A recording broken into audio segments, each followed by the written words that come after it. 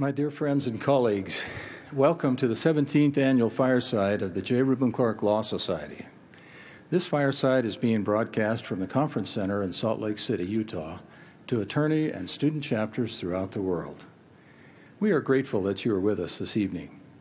My name is Stephen L. West, and I serve as the International Chair of the J. Reuben Clark Law Society.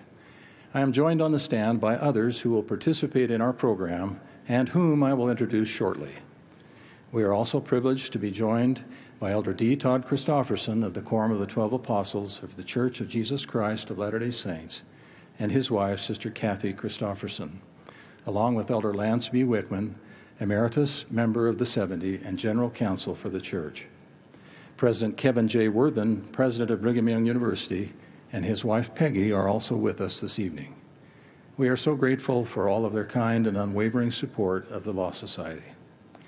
In addition, seated on the stand and with us in the audience are leaders not only of the J. Reuben Clark Law Society, but of the BYU Law Alumni Association and other leaders within the academic, business, church, and legal communities. Although we do not have time to recognize each individually, we acknowledge both their presence and their significant contributions to the Law Society, our communities, and the legal profession. We express appreciation to the Church's Satellite Committee, Audiovisual Department, and Broadcast Team for making this evening possible. We also warmly thank the Fireside Committee for their tireless work and send sincerest thanks to the BYU Law School for its ongoing support of the Law Society and of this event.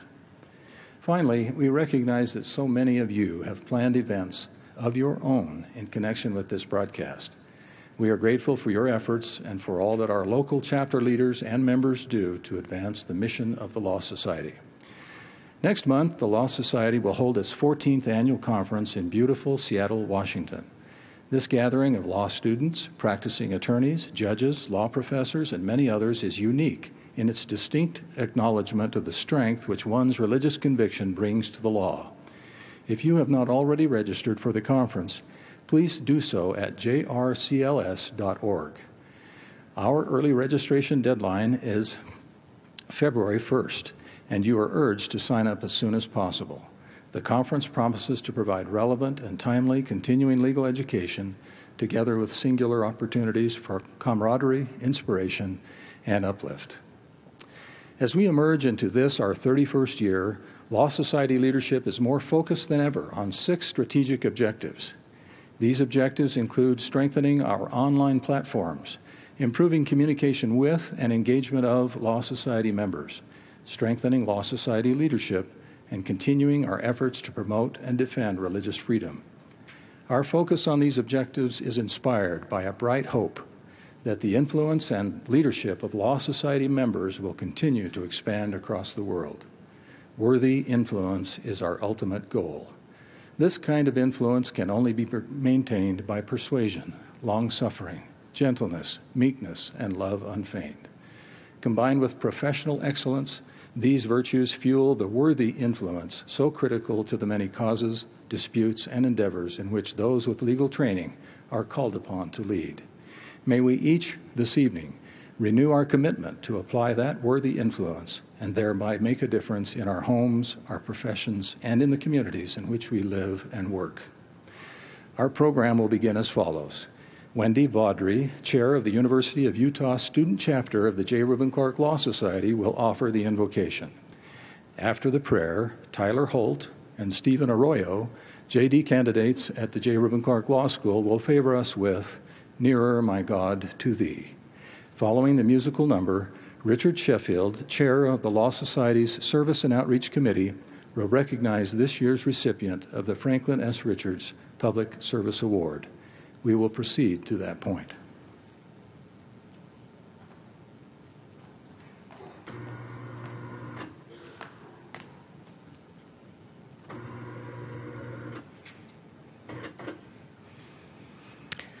Our dear Father in heaven, we thank Thee this day that we can gather together in this beautiful assembly hall and in the LDS Conference Center of the Church of Jesus Christ of Latter-day Saints. And we thank Thee that as a group, we are privileged this evening to Listen to the wisdom of Vice President Rasband. Please bless that thy Spirit will touch Vice President Rasband as he speaks, and that he will have the knowledge of what is most needed. And please touch us as well as the listeners around the world, that many of the questions that we have and the difficulties we face as attorneys and students in the legal field, that we can leave this conference better than we came. Please bless us that in this world that we strive to practice, that we can be a light, that our integrity will guide us, and that people will see the peace that we carry because of our religious convictions. Please help our world leaders that they also can learn civility and practice it, and that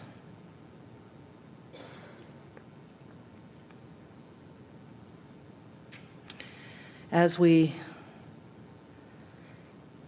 see them do so, that we can also emulate their example. Please help us to be wise as we elect the leaders of the world, that they will emulate integrity.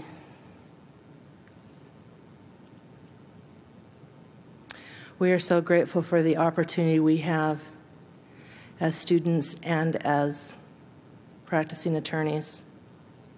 Please help us to have a spirit of teaching, and please help those that are students and new attorneys to be teachable in this, what we call a practice. And we ask these things humbly in the name of Jesus Christ. Amen.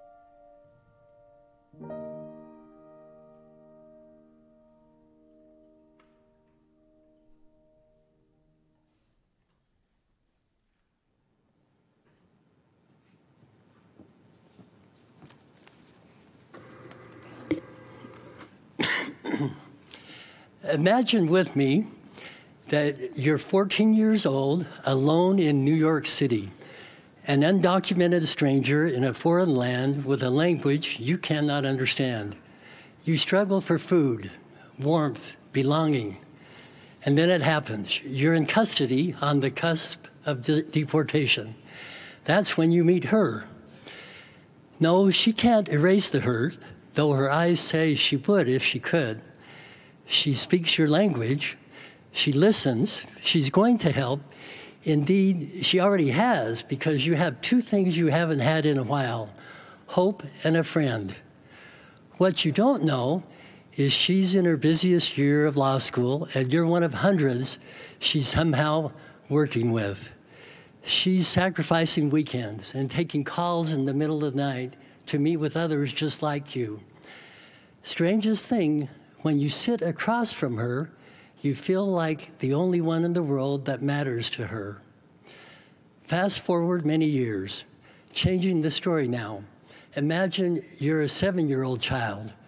Your parents took you across the border to try to give you a new and better life.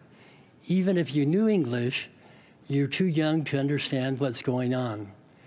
Despite the southern heat, everything feels so cold, so wrong. You're shutting down, retracting into a shell that you might never exit. Then you meet her at the New Mexico Border Detention Center. She's giving a week of volunteer service there.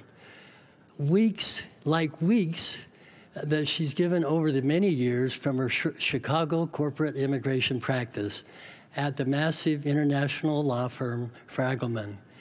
She wants to help and can't bear to watch you wither away. She thinks maybe, just maybe, if you and your parents are released on bond, maybe you'll start eating again. But the bond is more than your parents may make in a lifetime. The judge won't lower it, despite the statutory minimum being 20 times lower. It's the judge's baseline for bond for most everyone. Then she does something we don't see attorneys do. Certainly not in open court anyway. She sobs. Those genuine tears from an overworked corporate attorney change the judge's heart. The bond is not just lowered to the statutory minimum, but that minimum becomes the judge's new baseline. Colleagues and friends, these stories hardly scratch the surface of the lifelong contributions of this year's Franklin S. Richards Public Service Award recipient, Rebecca Van Eidert. Among other things, she's established and led Fragelman Chicago's pro bono program, which focused on assisting refugees, asylum applicants, DACA students, known as Dreamers, and criminal victim applicants.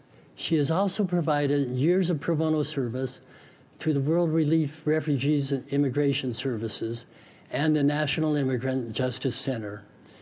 And in addition to these significant personal contributions, she has led and inspired scores of others to join in making a difference, including many members of the Chicago chapter of the Law Society.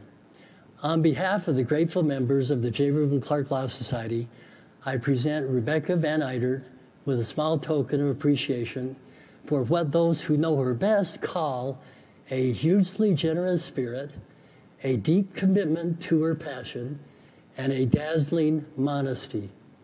Becca, if you would join me now.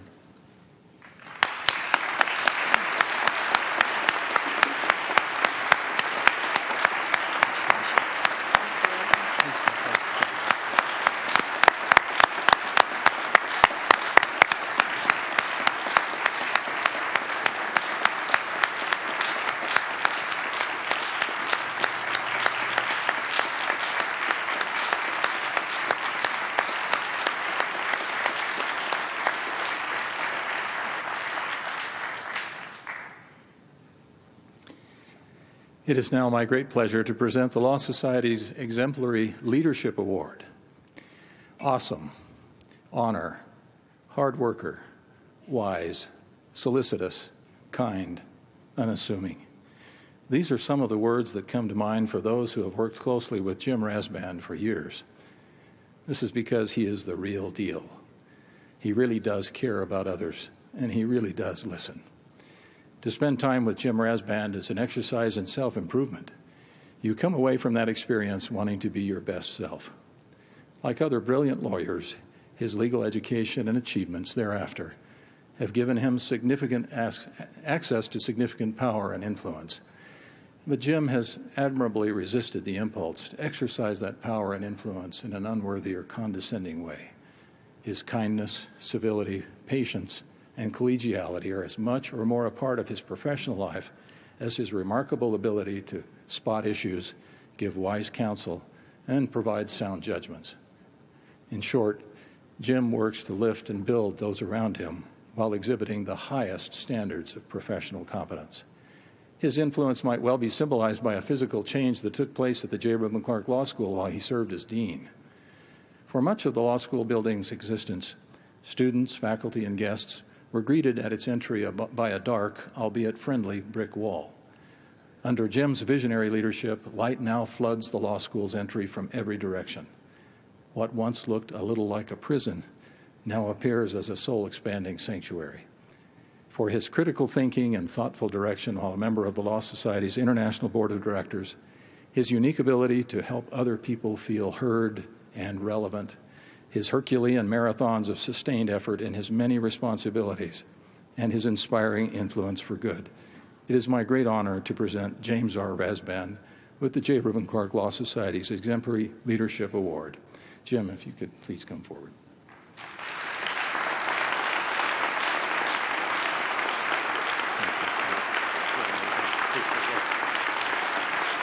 I'll put that over here, please.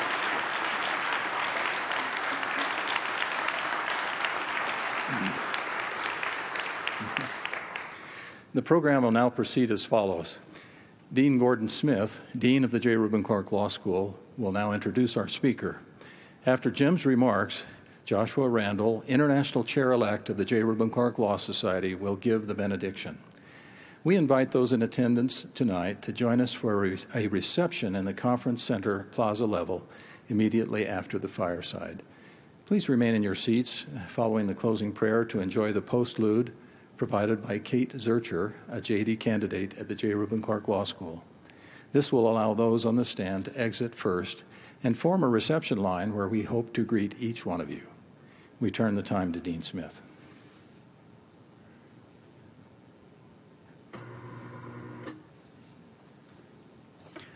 Those of you who know Jim well know that this is probably his favorite thing, to receive awards and lots of attention. I hope to make him extremely uncomfortable over the next couple of minutes. Jim is one of my dearest friends and a person I admire more than almost anybody on this planet. On April 17th, 2009, then Academic Vice President of BYU, John S. Tanner, announced the appointment of Jim Rasband as the new Dean of the J. Reuben Clark Law School. That same day, I received an email from a law professor friend at another law school who had seen the announcement, and he asked, "Is this good news for you? What is Rasband like?" I replied, "This is good news for me and for the law school. Jim is immensely popular among the faculty, even after serving as an associate dean. He is just genuinely a great guy, funny, engaging, smart, the sort of person you want to dislike, but you can't because he's just too nice." In June 2009, Jim asked me to serve as his Associate Dean of Faculty and Curriculum alongside Kif Augustine Adams, who was serving as Associate Dean of Research and Academic Affairs. At the time, I had no idea how much my life would be blessed by having the opportunity to serve with Jim and Kif.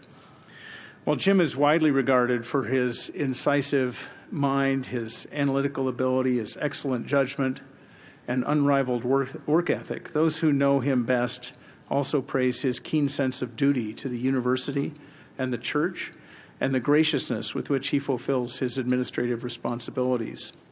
On one occasion, during our service in the law school deanery, Jim was dealing with a particularly persistent person who was making what we viewed as unreasonable demands on the law school's administration.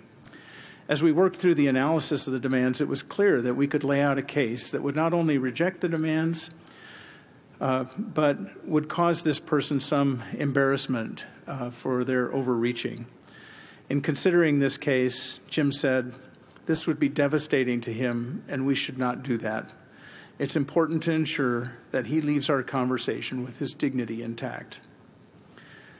During our time together, Jim changed the way I think about legal education and the way I think about BYU Law School. He has high standards for teaching, scholarship, and citizenship, and he was able to convey those standards to the faculty, administration, staff, and students of the law school with sweet boldness. Jim led BYU Law School from 2009 to 2016, perhaps the most challenging stretch in the history of legal education in the United States, by expanding and improving every aspect of the law school. The most noticeable change during the Rasband years was already mentioned by Steve West. It was to the law building itself. The pedestrian bridge that used to connect the law school to the campus over Campus Drive was removed, and the now iconic shape of the law building was fully revealed. Jim created a new student commons on the south end of the law building, a new trial courtroom, and converted library space to classrooms and remodeled almost every classroom in the building. But it's the Memorial Lounge, the feature that you encounter when you enter the law building now, that most impacts the experience of being at the law building. He brought light to the law school. He also reshaped the law school's curriculum, adding legislation and regulation to our first-year curriculum and launching a number of law school clinics, including a law and entrepreneurship clinic, the Timpanogos Legal Center, the Family Law Clinic, and a negotiation and conflict resolution clinic, as well as various skills labs and other experiential learning experiences for our students. In addition, he created post-graduation fellowships for our students who were interested in public interest work. During his time as dean, over half of the faculty of the law school turned over, which is a remarkably challenging environment to be in. But he oversaw this change and worked with those faculty and encouraged the hiring and development of our new faculty members. He increased the number of endowed scholarships by almost 3 times and the number of endowed professorships by about 40%. In addition, he's done so many other things for the International Center for Law and Religion Study, including creating the International Advisory Council. Now, this list of accomplishments is woefully incomplete. I didn't really want to read the whole list to you, but it's breathtaking in its scope and ambition. All of us who were privileged to work at the law school during Jim's deanship recognize that this was a transformational period of time. Nevertheless, although the law school made great strides under his leadership, when I think of his deanship, I do not think about the new faculty, new courses, new classrooms, or new programs. My time as his associate dean changed my life in more fundamental ways. About a year after becoming the dean of the law school, Jim was called as a stake president over Helaman Halls, and during his term of service, the church lowered the missionary age for both men and women. This important change in policy resulted in unprecedented missionary applications among BYU freshmen, and Jim could have easily been consumed either by his dean job or by his ecclesiastical responsibilities, but he managed to juggle both of these. It's amazing to me that he could accomplish so much as dean of the law school while working through this period. During this time, we continued to have 3 to 4 hour dean meetings, and Jim counseled with me on all manner of personal and professional concerns. Watching him over those 5 years, I was inspired to become a better teacher, a better colleague, a better husband, a better father, and a better friend. I will be forever grateful that I had the opportunity to serve with Jim Rasband. Jim, thank you for all you've done for the law school, for the J. Reuben Clark Law Society, and most importantly to me, for me personally. I give you now Jim Rasband.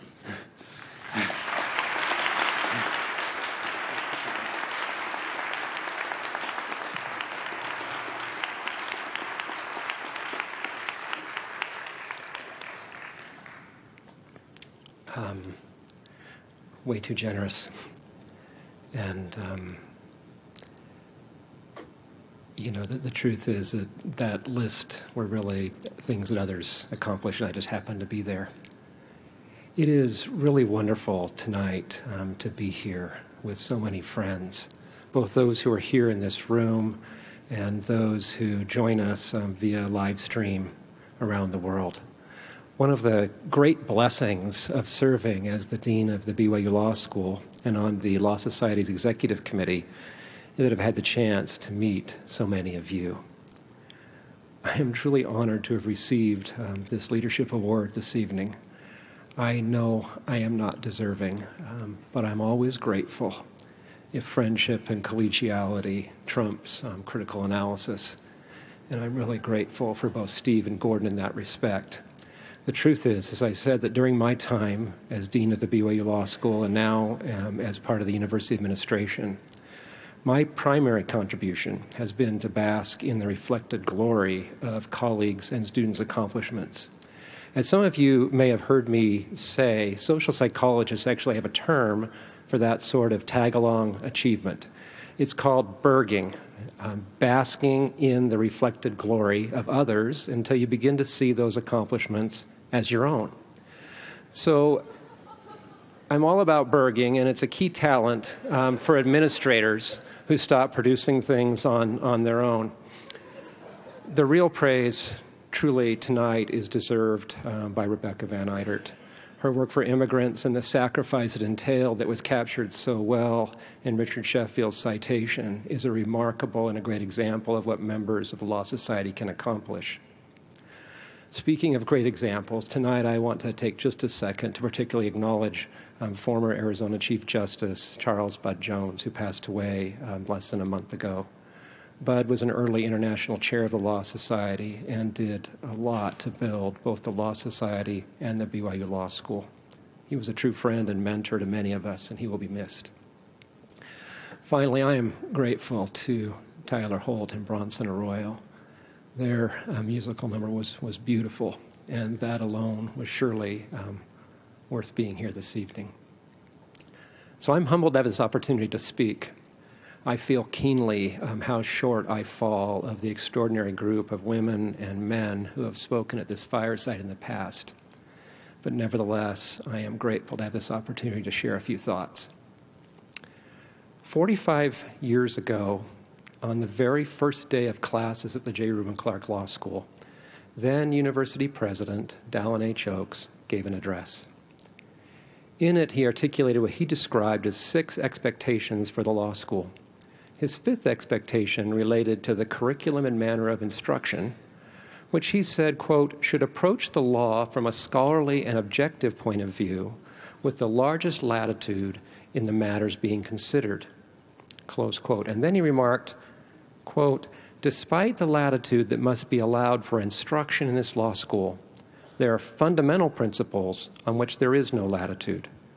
We expect to have a vigorous examination of the legal principles governing the relationship between church and state under the Constitution, but no time for debate over the existence of God or man's ultimate accountability to him. There is ample latitude for examination of the responsibilities of a lawyer who is prosecuting or defending one of crime, but no room for debate over the wrongfulness of taking a life, stealing, or bearing false witness, close quote. The study of law, not just at BYU, but at any law school and continuing in law practice, acquaints us with the fact that interpreting text and law can be challenging, particularly where persons engage in the interpretive task from different experiences, backgrounds, and preferences. But the fact that language can have different meanings also must not obscure that there are certain fixed stars and immutable truths by which we can guide ourselves. This evening, I want to address the question how we can distinguish interpretive questions on which we should give wide latitude and what President Oaks described as fundamental principles on which there is no latitude. As President Oaks also noted, different rules stand on different footings. There is no democracy among legal rules. Some are more important than others. Thus, some rules are based on eternal principles of right and wrong, or on basic tenets of our Constitution. Others are rooted in the soil of men's reasoning, soil that may be washed away by the torrent of human custom or the current of advancing thought, leaving the rule without support or justification. In furtherance of their devotion to the rule of law, the graduates of this law school, and I'd add parenthetically, all of the members of the J. Reuben Clark Law Society, continuing the quote, should have minds sufficiently bright and consciences sufficiently sensitive to distinguish between rules grounded on morality and those grounded solely on precedent or tradition. Rules based on tradition may be assailed when they're supporting reasons have lost touch with the soil of human need, but rules based on morality must be defended at all costs, since they are rooted in the eternal principles of right revealed by God our Father. Close quote. So how do we distinguish the rules that are essential, the rules that are fundamental and unalterable, from the rules rooted in the soil of men's reasoning that can be washed away by the torrent of human custom or advancing thought? Discerning this line is no small moral task. I don't claim to discern this boundary with precision, and part of my point this evening will be that we should be cautious in assuming we can. But I do claim that fundamental boundaries exist. More broadly and equally fundamentally, I want to consider the principles that should guide our engagement with this line-drawing exercise. The effort to distinguish the essential from the non-essential is an age-old task. Stoic philosophers long ago divided human endeavor into three categories: good, evil, and adiaphora, which is a Greek term, adiaphora, meaning things indifferent. During the Protestant Reformation, the Reformers argued endlessly about what belonged in the category of adiaphora. Was it essential or indifferent if the priest wore a surplice? If the communion table was level with the congregation or elevated? If communicants knelt or stood for communion?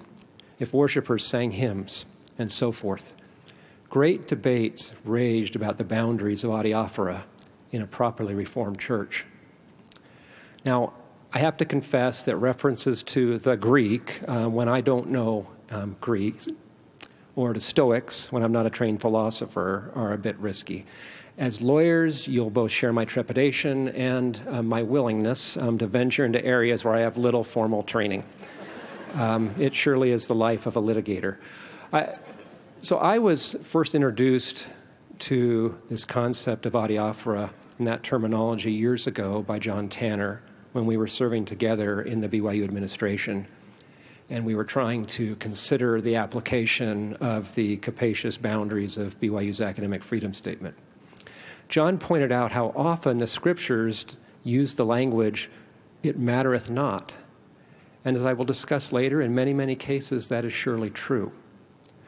Although the precise debates that animated the Reformers during the Protestant Reformation no longer generate much energy, there is still plenty of energy, some appropriate and some inappropriate, for engaging in the boundary-drawing exercise of distinguishing the essential from the adiaphora, or things indifferent. In my judgment, grasping the nature of this challenge is a task for which lawyers, by their training, are particularly well equipped. As a framework for considering the line between essential and adiaphora, let's return to President Oak's address on the first day of classes, where he said that, quote, "We expect to have a vigorous examination of the legal principles governing the relationship between church and state under the Constitution, but no time for debate over the existence of God." Close quote. Doctrinally, God's existence is not a matter for indifference. One cannot simultaneously claim belief in the restored gospel and indifference on this matter. Note, however, that belief in the existence of God is, in some sense, adiaphora if the test is national citizenship rather than membership in the restored church of Jesus Christ. This distinction is conceptually important when we operate in both worlds, but presents a challenging tension to which I'll return. What else can we say confidently is not part of adiaphora for a believer?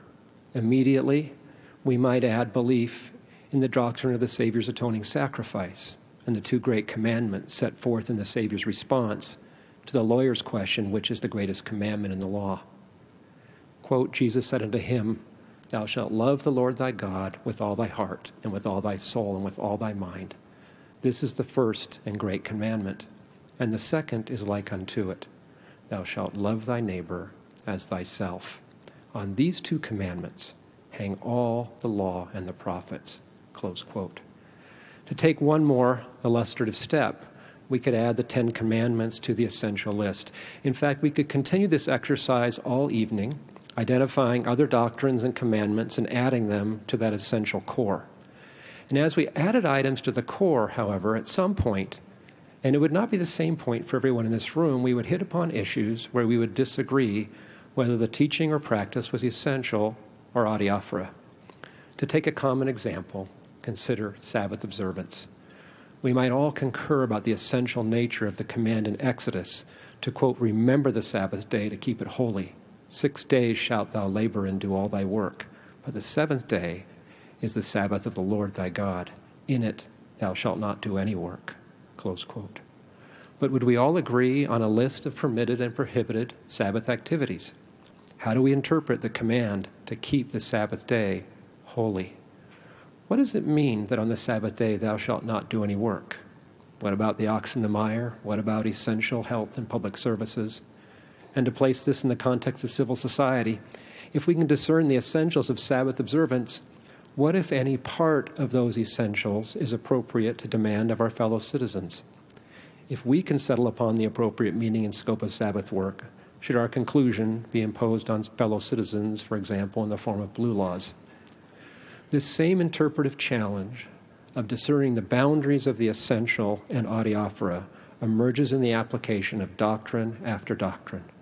Even in the 2 great commandments, we are faced with the interpretive question of exactly how love of God and love of our neighbor should manifest themselves. Ask any parent or friend about what love demands, and they will surely tell you of the struggle for discernment. I hope it is clear that distinguishing the essential from the adiaphora is not merely a theoretical exercise, but instead the stuff of our everyday lives. If we struggle with a particular doctrine of the gospel, can we simply relegate that doctrine to the adiaphora? How much room for disagreement is there? Is separating the adiaphora from the essential just a matter of personal preference, or is there a real line to be discerned? I'm committed to the principle that there are, in fact, real lines to be discerned. I've mentioned just a few of them already. But my project tonight isn't to draw all those lines. Instead, I'd like to consider some principles by which we can approach this discernment challenge. I discuss first a familiar but important idea. Distinguishing the essential from adiaphora is partly about distinguishing principle from application. Here again, the law of the Sabbath is instructive, and to be clear, my primary concern is not the Sabbath. Rather, my sense is that the familiarity for all of us of Sabbath boundary questions will help illustrate the conceptual framework that I hope can then apply to challenging doctrinal, political, social policy boundary questions that may weigh on each of us. As President Russell M. Nelson said in a conference talk a few years ago, quote, "In my much younger years, I studied the work of others who had compiled lists of things to do and things not to do on the Sabbath. It wasn't until after that I learned from the Scriptures that my conduct and my attitude on the Sabbath constitute a sign between me and my Heavenly Father. With that understanding, I no longer needed lists of do's and don'ts. When I had to make a decision whether or not an activity was appropriate for the Sabbath, I simply asked myself, what sign do I want to give to God? That question made my choices about the Sabbath day crystal clear." Close quote. Not only for the Sabbath day, but for any commandment, it is simply impossible to list all the potential applications. The value of focusing on principles is that once internalized, the principle allows us to adapt to a wide range of questions and challenges. Principles have staying power, whereas applications can, in President Oak's words, lose touch with the soil of human need. Although I fear it is disciplinary arrogance, I'm in the right group because I believe legal training equips us well to perceive the difference between principles and application. Starting in the first year of law school, there's a relentless focus on thinking about core theory and considering different hypotheticals that apply to those theories.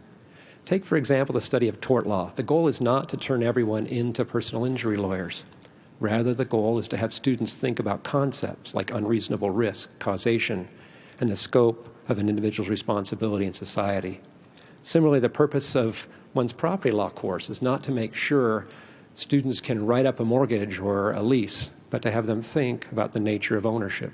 What makes something property? What limits can society place on our use of property? And in contracts, the goal is not primarily to teach students how to write contracts, but to have them think about why some agreements are binding but others might not be. Why it matters when someone takes action and reliance on the promise of another, and so forth. President Oaks, in his address on the first day of classes at BYU Law, emphasized that the best legal training focuses on theory and principle. Here's what he said, quote, "The half-life of a legal concept, even in these challenging times, is measured in centuries, not academic years. As legal historians can testify, many of the important problems and controversies of our day are just recreations under different labels of problems encountered by successive generations from centuries past." A legal training that is predominantly theoretical is best able to equip students with the principles and skills they can apply throughout shifting circumstances of the next half century, close quote. Thus, the goal of much of the study of law is not primarily to create specific expertise, but to teach principles that will allow students to handle the multitude of different challenges that will emerge in the practice of law or simply in the course of life.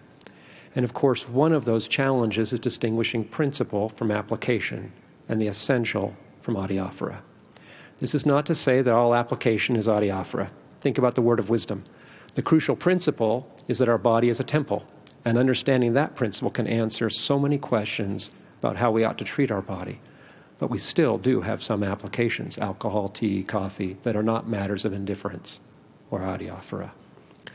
It's not surprising that when one listens to the leaders of the Church of Jesus Christ of Latter-day Saints, it is evident that their talks focus primarily on principles rather than on application. Their focus is on the essential. This focus on teaching essential principles rather than application has some other salient benefits. It is a powerful symbol of trust. It allows us not to be commanded in all things, but to instead be anxiously engaged in good causes by our own free will and choice. Teaching principles also promotes the exercise of moral agency. We are free to act for ourselves in applying the essential principle to particular situations. If we are trying to discern the boundary between the essential and adiaphora, focusing on principles seems the wisest course. Now, we often teach this in the negative by pointing to the Sabbath practices of the scribes and the Pharisees at the time of Christ. Recall how the scribes and Pharisees famously constructed fences around the Mosaic law to ensure that the command not to work on the Sabbath was followed, for example. Various detailed categories of work were defined, including how many steps one could take, how many letters could be written, and so forth. The Savior famously condemned this approach, healing the sick and plucking and eating heads of grain on the Sabbath, and teaching that the Sabbath was made for man and not man for the Sabbath. Still, I think sometimes we may be too facile in our criticism of the scribes and Pharisees for their fence building. It can be wisdom to build personal fences around commandments we wish to keep. Walking to the edge of danger is rarely wise. The Savior himself proposed fences with respect to the commandment against murder, enjoining that whosoever is angry without cause shall be in danger of the judgment. And also he did so with respect to adultery, enjoining looking on a woman to lust after her. In our own efforts to live what is essential, we may construct protective fences. In doing so, however, we need to be mindful that our fence is not the equivalent of the underlying principle or law. And thus we should not insist that others build their barricade in precisely the same place. That was the real error of the scribes and the Pharisees. It can be so tempting to assume that the boundary between essential and adiaphora mirrors our preferences. That which we regard as essential is essential for everyone else, and that which we regard as a matter of indifference must be a matter of indifference for all. Here, the admonitions to judge not in Matthew and to love mercy and to walk humbly with thy God in Micah seem particularly critical. If our neighbor's application of a command is different than our application, it is not a cause for judgment. This is not to say that any behavioral choice is an acceptable application of the underlying principle. The key concept is one of accountability. We are surely accountable for our own demarcation between the essential and the adiaphora, and that should be enough to occupy our full attention. Understanding that application choices are statements of personal accountability teaches a related point. Because discerning the boundary between essential and adiaphora can be challenging and controversial, we often want to enlist others to our cause. If only the prophet or another leader would just give us a talk affirming our preferred application of a doctrinal principle. Stated another way, we want our choices to be affirmed as being on the do list rather than the don't list. This sort of capture the leader, or sometimes just capture the preferred talk, is a temptation for all of us, and I've certainly participated. But ultimately, we are still accountable to the Lord for the boundary we draw and the application of the principle we pursue. Insisting that our demarcation of the adiaphora be publicly affirmed is, in a sense, a request that the application of others be publicly condemned. How much better for all of us to charitably understand and humbly consider when others apply a principle differently and to instead focus on our own accountability. Another approach we sometimes employ to avoid hard questions about the boundary between essential and adiaphora is to reduce the size of the essential so that almost any doctrine and policy is a matter of indifference. Recall my earlier effort to set forth just a few core doctrines that could be categorized as essential: the existence of God, the Savior's atoning sacrifice, the two great commandments to love God with all of thy heart, might, mind, and strength, and to love thy neighbor as thyself, and the 10 Commandments.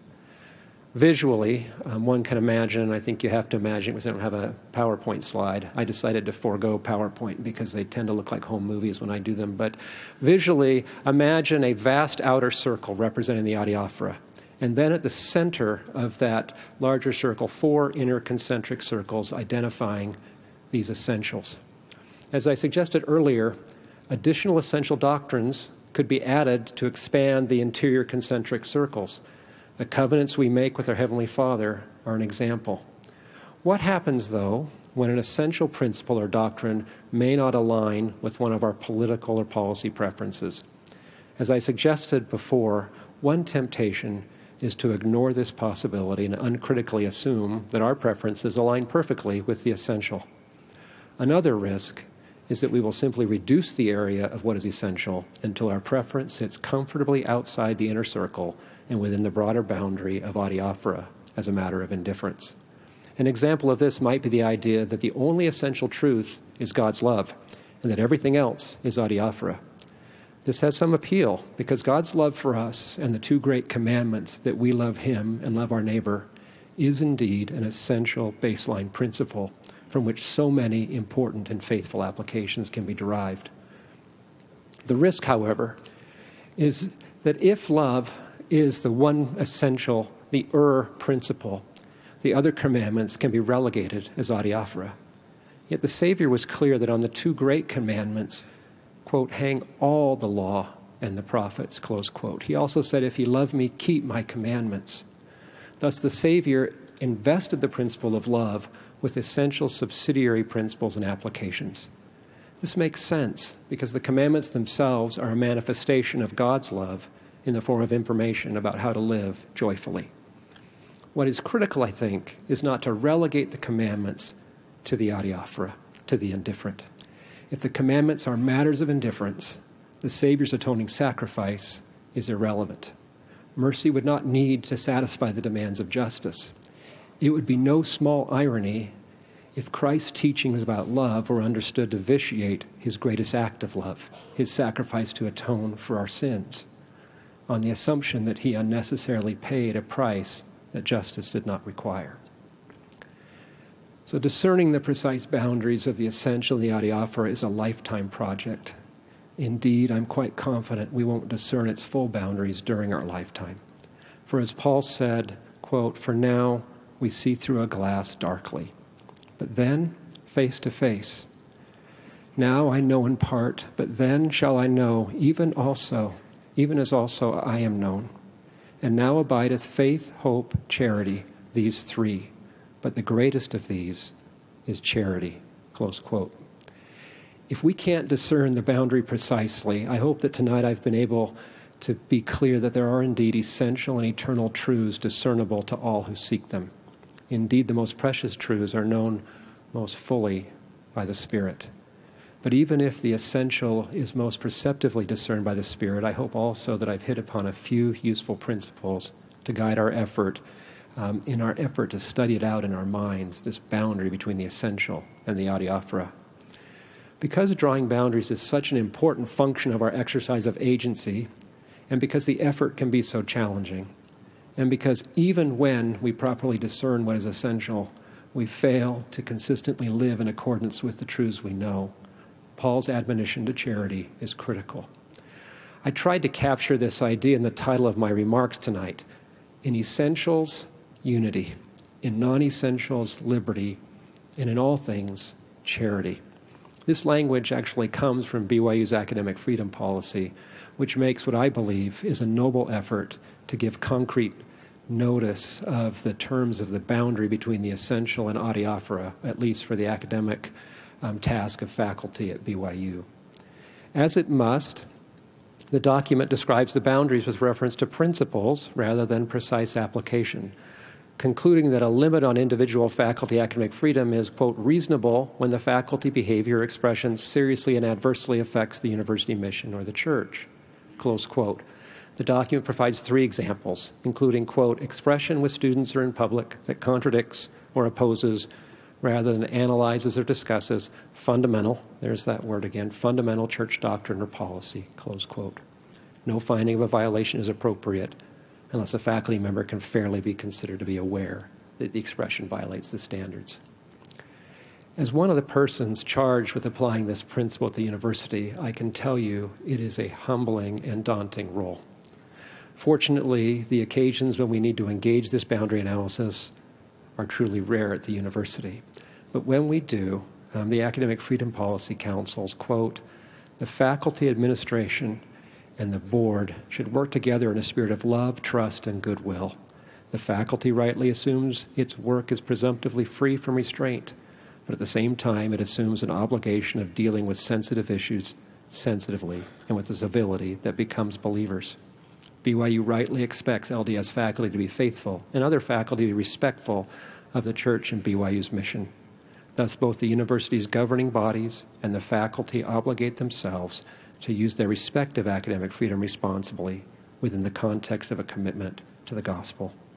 As Elder B.H. Roberts said, in essentials let there be unity, in non-essentials liberty, and in all things charity.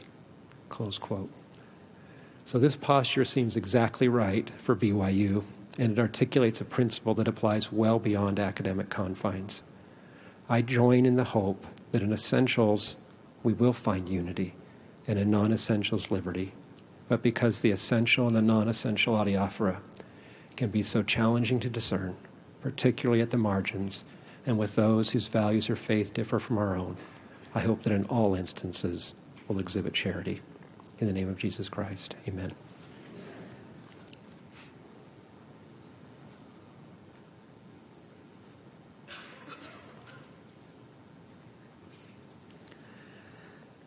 Our Father in heaven, we are grateful for this opportunity we've had this evening to gather as friends and fellow members of the Law Society and to be taught and instructed by Brother Rasband.